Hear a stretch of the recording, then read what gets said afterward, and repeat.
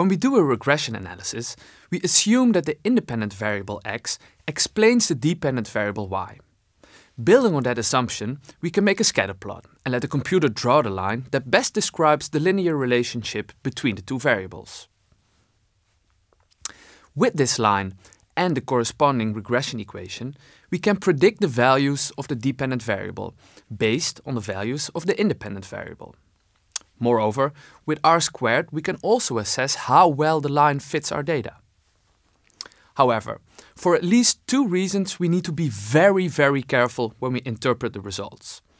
The first reason is that on the basis of a regression analysis, we can never prove that there is a causal relationship between the two variables. We can, in other words, never be certain that one of the variables is the cause of the other variable. This translates into one single, and not very complicated, but extremely important message.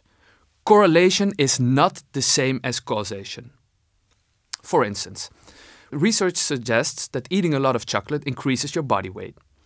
And this scatter plot shows that the more chocolate people eat, the larger their body weight tends to be.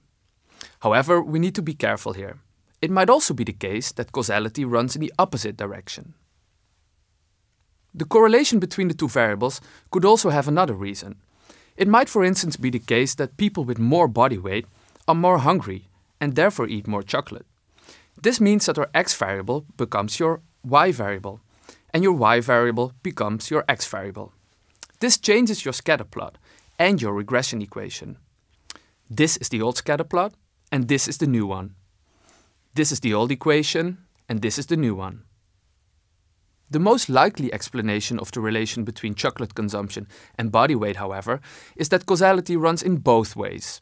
The more chocolate you eat, the heavier you get, and the heavier you get, the more you crave chocolate. However, something else might be going on.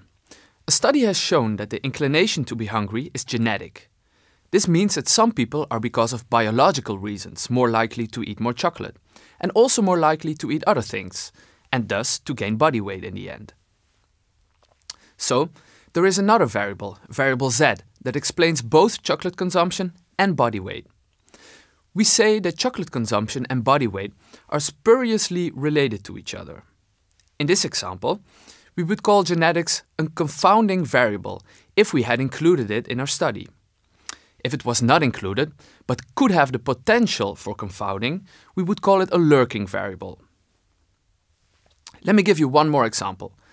This scatter plot shows that in countries with more income inequality, people tend to be, on average, more dissatisfied with politics. The assumption here would be that income inequality is the cause and dissatisfaction is the consequence, because people will blame the political establishment when they perceive large differences between the rich and the poor.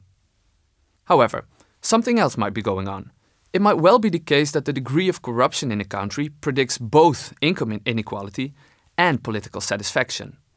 The idea then would be that when there is a lot of corruption, the rich will try to further enrich themselves at the expense of the poor, leading to more inequality.